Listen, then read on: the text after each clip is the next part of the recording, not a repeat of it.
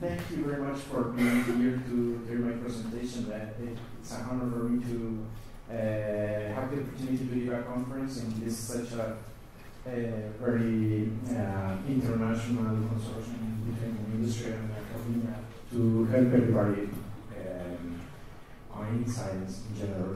But something funny here before starting my presentation is that I pretended to talk to you about a different thing related to this topic, but fortunately that work is being, it's currently under editorial processes, so until it's published I cannot disclose anything about it, so I will talk about something related with that, but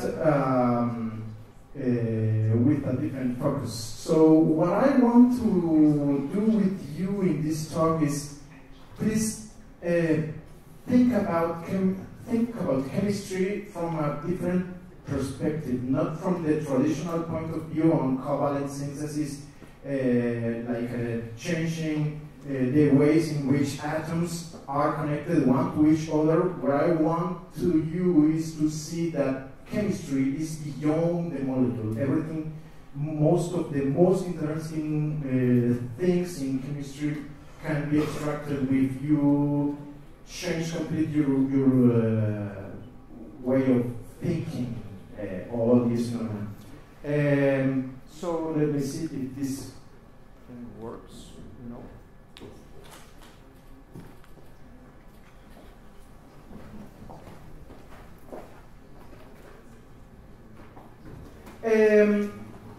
Let's start a trip from the macroscopic scale to the scale where molecules are located at. So let's take this bus, basically from the size where an undergrad student is located, to the order of magnitude at which molecules are.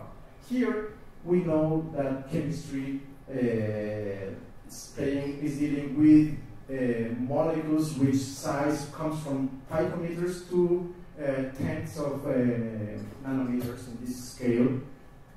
But nanoscience and nanotechnology deals with bodies that are located in this range, not precisely 1 nanometer, 1.0 nanometer to 100 nanometer, but it's something in this range. We are flexible on that. I am a nanotechnologist, so I know what I'm talking to you. So, but if we think about chemistry from a different perspective, we will realize that molecules are sociable. They interact between each other, and if you think about think of it on this type of interactions, they are basically information. So molecules interchange information between them through something very basic. So we have this type of channels of information interchange are called non-covalent interactions or supramolecular interactions. As an example, we have the classical ion-ion interaction in which a cation attracts an anion, or a cation repels a cation. Same charges are repelled, different charges are attracted.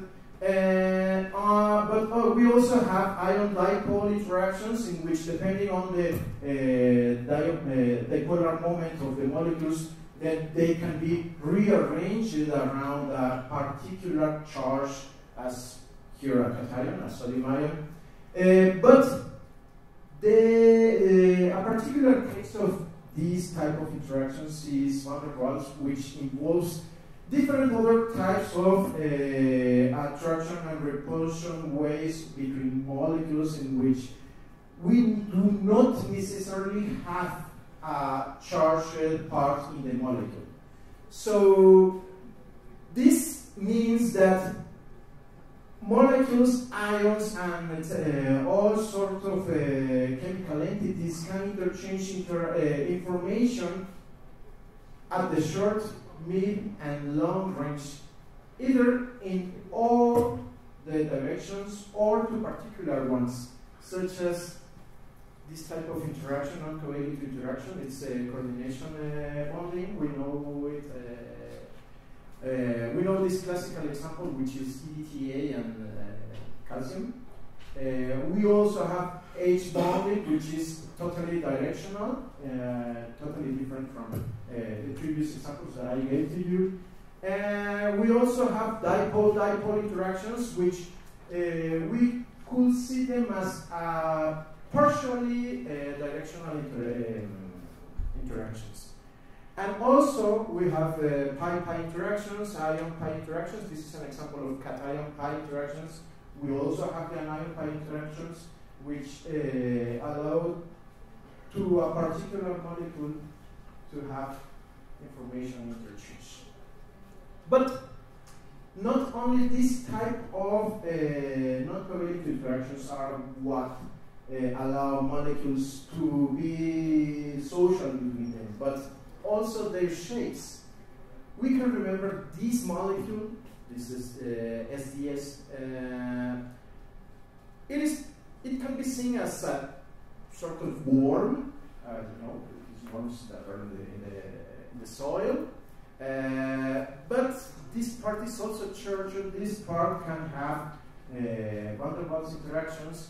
And at the end, we also know that they can form micelles, depending on how do we prepare them. That means what process do we use in order to prepare solutions from these type of molecules. But also, as an example, benzene, which is basically a donut. You remember benzene could have pi-pi interactions. It also matters what shape has this guy. So if we take into consideration these all channels of ways in which molecules could interact between them, then we could design molecules that do what we want to do. That means we could design molecules that interchange information among them in order to play as we want them to do. So, but is this phenomenon something very, very particular, or is a general rule? So basically, this is very common phenomenon. You know this guy, DNA is a clear example of this type of interactions in interchange of information. And so you could say that the information encoded in DNA is only based on the sequence between the 4 letters A, T, C, G. But basically this is not true. If we take only one single strand of DNA, in spite of the sequence that we have inside, the possibilities for hydrogen bonding between these molecules and all the molecules in the medium, then we could realize that there are several other ways in which molecules can interchange information. So what is our building tool in order to design the molecules that interchange information as we would want to do? So it's basically using covalent synthesis. We design molecules, we do synthesis, every type of synthesis, depending on what type of molecules do you want to have.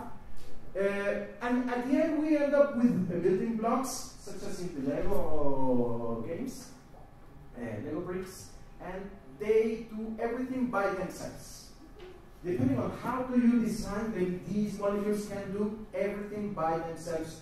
That means you introduce the information to a particular molecule by design, by chemical design, and then this molecule will do structures at the nanoscale. But this is interesting only because of the final applications. Final applications are what provides the fuel to do research in this area. But there is a very important question. Is it possible to control matter position down to the nanoscale by some type of systems that have all this information encoded in one single molecule That is, molecule, please, once you are here, please associate among others like you and do a repetitive pattern. Then we could see some examples, basically done by lithographic methods, and we can see that at the nanoscale we can build nano cars, nano ladders, nano things like this one. This nano Venus, and nano statue, and nano torito, nano guitar, and nano avion, nano plane. Okay. So, but this is basically done by techniques that are. Do you remember how did Michelangelo do this statue of this guy that is without clothes in the like posing in this way? I don't remember the name. David. How did he do this when in that time? So can anyone say? By sculpting. Yeah. Taking something harder than what do you want to process, and then at the end have a final shape. This is basically a lithographic method. We can do in general shapes at the nanoscale, doing in some ways the same thing that David did, but the question is, can we do that, say, can we do this relocation of matter also with allotropes of carbon, especially the nanosized ones? We can have these examples: carbon nanotubes, graphene, fullerene. So carbon nanotubes are like this. I think everybody knows this. What is this? This thing is this guy. Not the chicken, but the barrier here. If you roll it up, then you have a carbon nanotube in which each edge is a carbon atom, and the hexagons are basically conjugated pi bonds. This is the graphene, the version of this guy extended, and the fullerene is basically a football. They were isolated and described, as many of you will know, by, for example, carbon nanotubes, single wall carbon nanotubes by Sumio Ijima. Is this guy, not this one?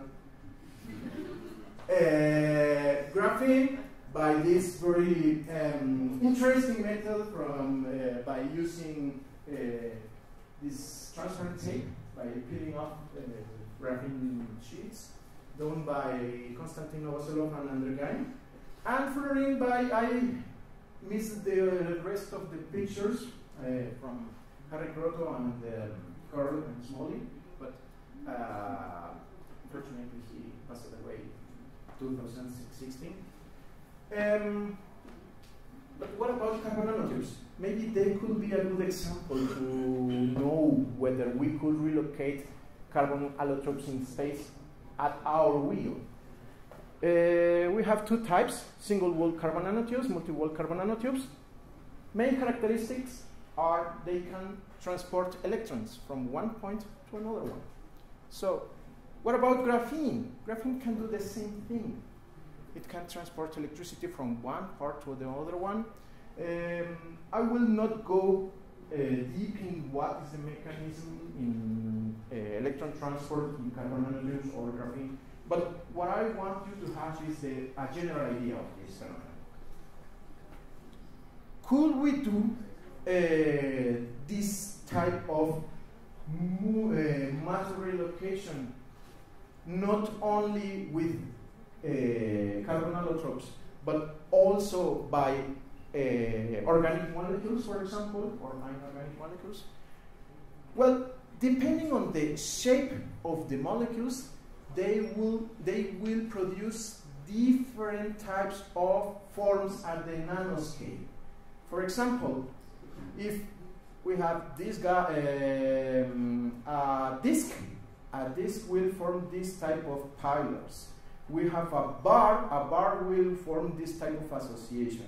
If we have rings will have clustering in this way, etc., etc., etc. Depending on what type of shape a molecule has, then we will have a different way of self-assembly, that is, association with itself. But this could also happen not only with organic or inorganic molecules, but also with DNA. For example, can you see, guys, what type of shapes do we have here now? Down here. You know what is this? A nano-coke. This is a nano guy. This is a nano snake, a nano rod, a nano donuts. Okay? And this is like a nano cage and a nano rabbit. All of them can be seen basically using scanning probe microscopy techniques such as AFM. So, but they can also be formed by different molecules, more complex molecules from the bio field. For example, depending on what sequence we have in a particular strand of DNA, then we can have self-association in different patterns. For example, if we designed a sequence like AAA 100 times, then TTT 100 times, then GGG 100 times, etc., etc., etc., then we will end up with a sort of a carpet, magic carpet made of DNA. This is called DNA origami, okay? Like this paper game from Japan. I am sure everybody has seen this type of things. But just plan the sequence of letters, then you end up with a different shape. A nano star, a nano happy smile, a nano triangle, and another nano triangle. There are many of them here as an example. But this is with biomolecules. What if we could find applications to this type of ways of modifying matter? Yes, this will open futures for nanomachines. And when I am talking about nanomachines, I'm not talking about some nano robot that will end up destroying all the world. No.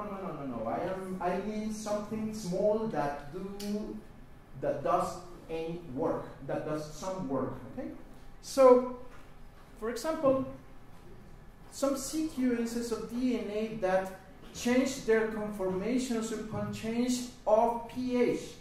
So that's a nanomachine. You add a fuel, which is pH, and the molecule does what it wants to do depending on this external stimuli. In this way, for example, we could do a moving nanoperson. Maybe you can see it here. What is here? This is an open arms nanoperson, and this is a closed arms nanoperson, in which this guy does this movement by changing the amount of magnesium chloride in the solution.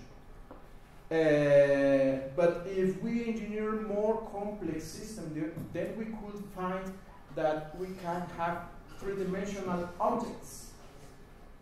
This is some work very extensively exploited by a colleague in Freiburg, Andreas Wolter, in Germany.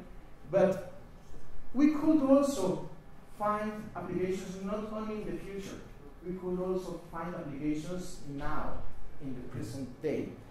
For example, I really think that everybody has seen this TV. I am not doing any commercial to you. I am just showing this as an example, okay? So these TVs are using quantum dots. Quantum dots are this type of particular nanostructures, contacting nanostructures made of carbogenides. But also we can have examples of carbon nanotubes being used in cell phones, in smartphones. So in the anode part of the light emitting diodes installed in each cell phone, depending on the model, of course.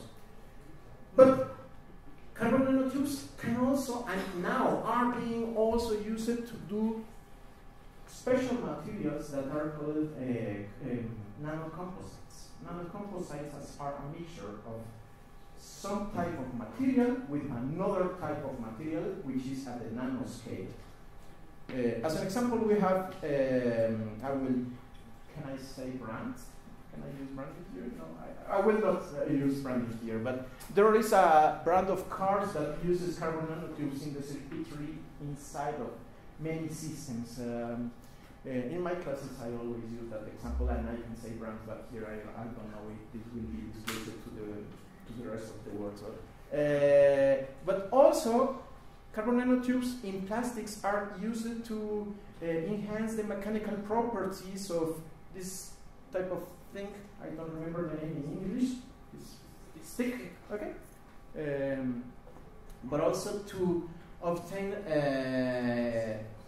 stiffer materials that can be used in a more challenging environment, such as these windmills to produce eolic energy.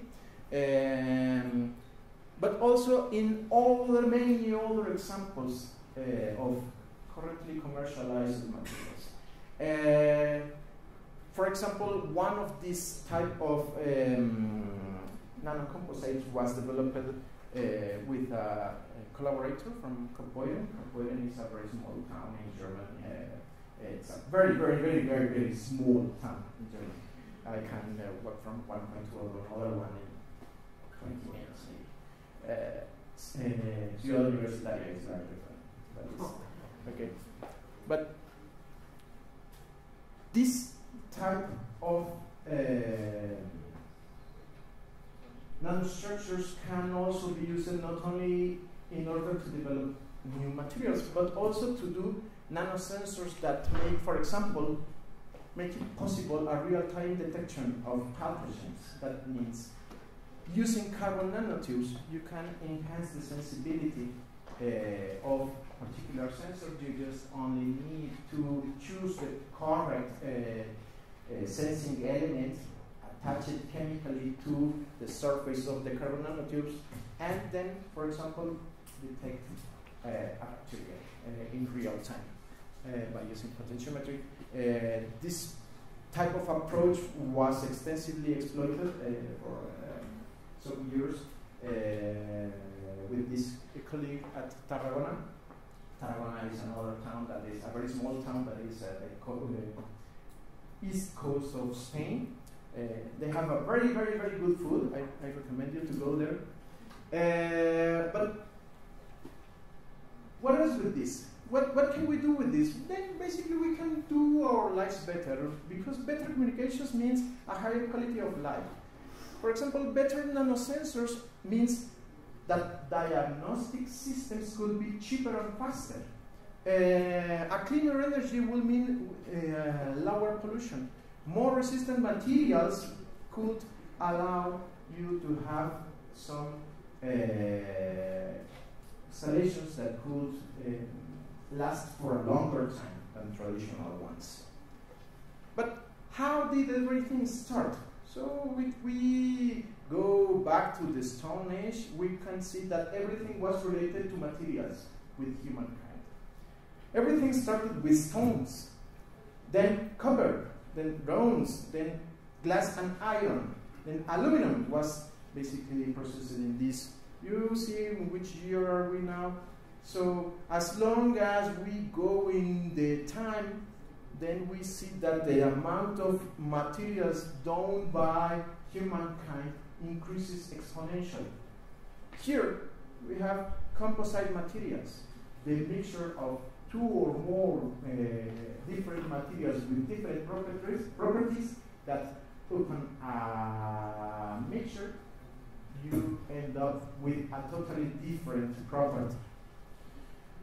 But everybody called this part of the time as the Silicon Age. We know that silicon is located, is used inside of computers, inside of cell phones, etc., etc. But now, after the arrival of nanoscience and nanotechnology, we started with a new age, that is the age of nanomaterials. Because also in this, more or less, in these years, supramolecular self-assembly arrived and was accepted as something that occurs with molecules. And we are currently, now this year, 2019, in the age in which nano, bio, and multifunctional auto-organized assemblies can allow you to have things that do things that do interesting things. Let's see how along across the time everything was evolving. Everybody knows that Sumio Iijima described single-wall carbon nanotubes and published a paper in Nature in 1991. But a common idea is that this was the first time that carbon nanotubes were observed. This is basically a misconception. In 1952, in a Russian journal, in this time there were two different worlds. The world was divided by virtual and real division.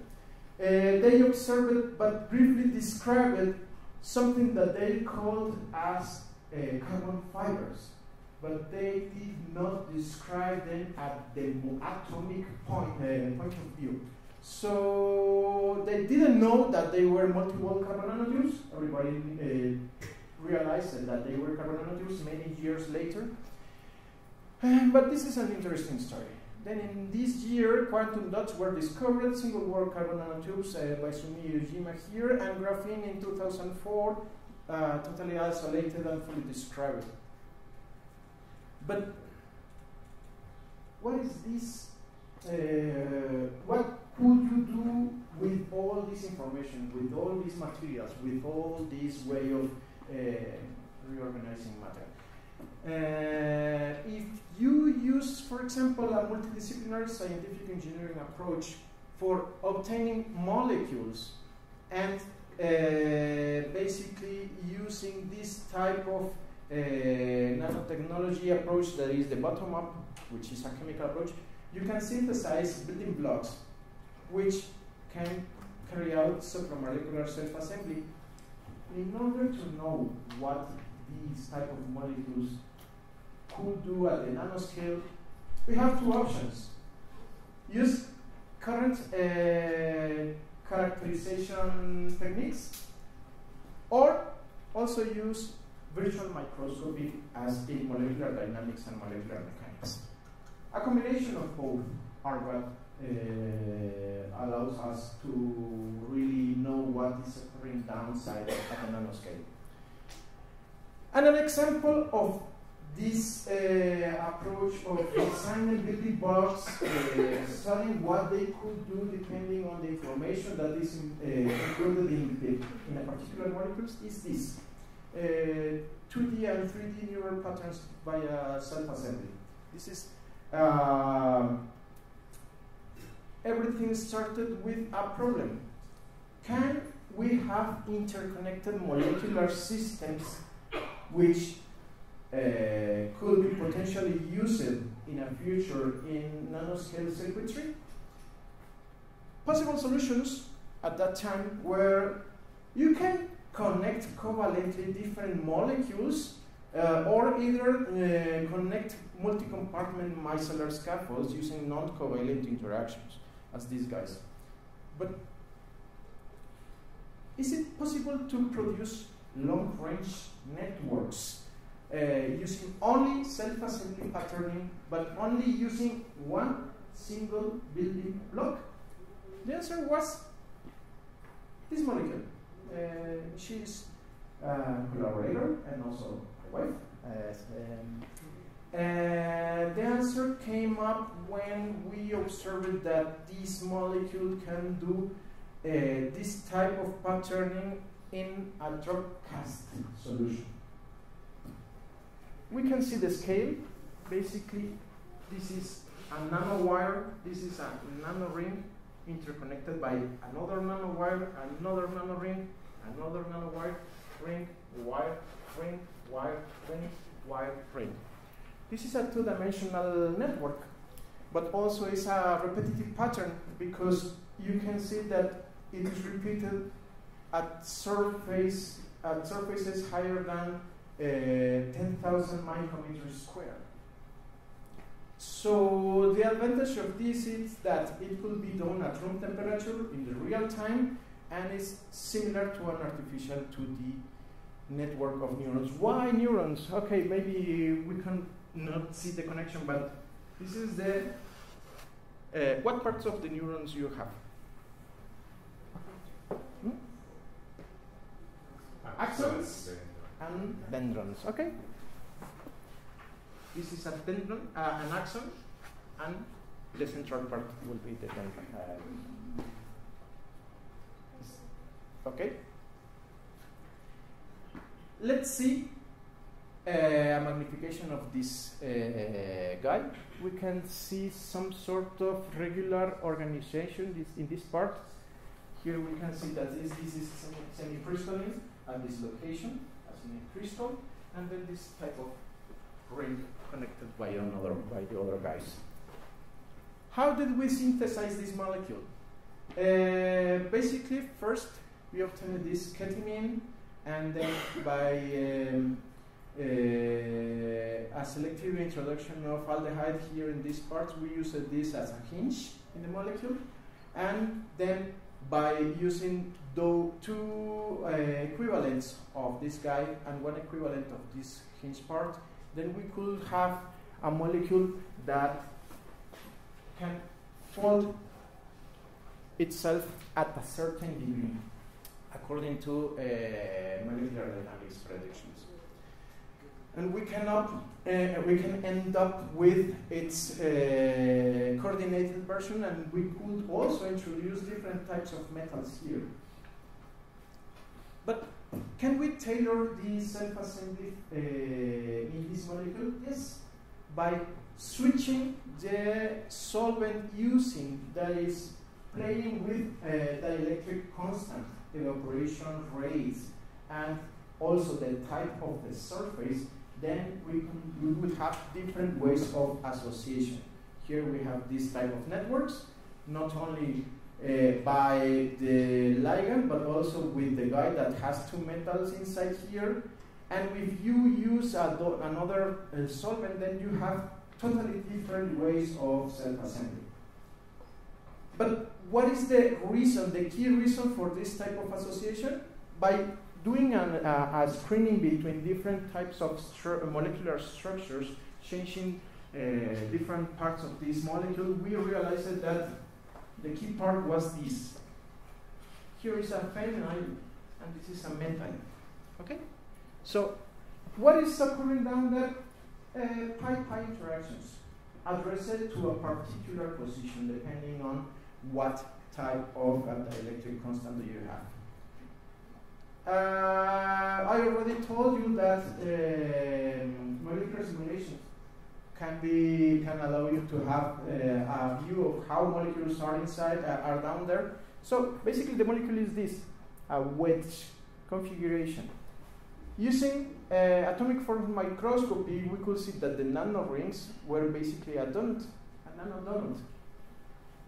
Using high resolution TEM and electron diffraction at that scale, we could see that the nanowires are semi-crystalline. But also, we thought, can we do these networks inside of a polymer matrix?